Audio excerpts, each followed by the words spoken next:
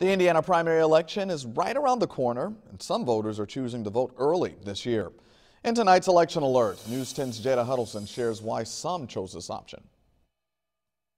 Early voting is underway, and the Vigo County Annex is just one of 8 locations voters are making their way to cast their ballot.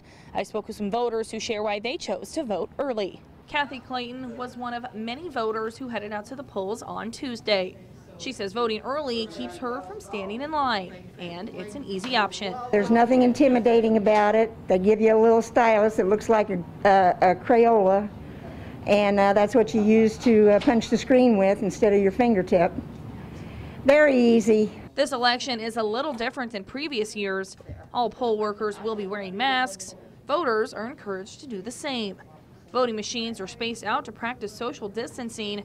Clayton says she's glad so many are taking precautions to keep everyone safe. I have other underlying health problems, so whether or not anybody else wants to wear one, that's their prerogative.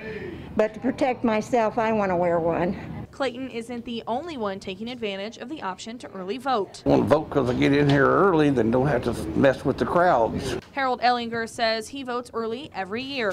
At the end of the day, voters say it's all about making your voice heard. I'd rather vote. I don't want somebody else making decisions for me. Whether or not my people win or not, it's that I've come out and I voted.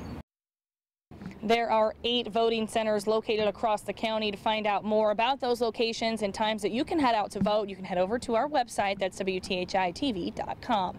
Reporting in Terre Haute, Jada Huddleston, News 10.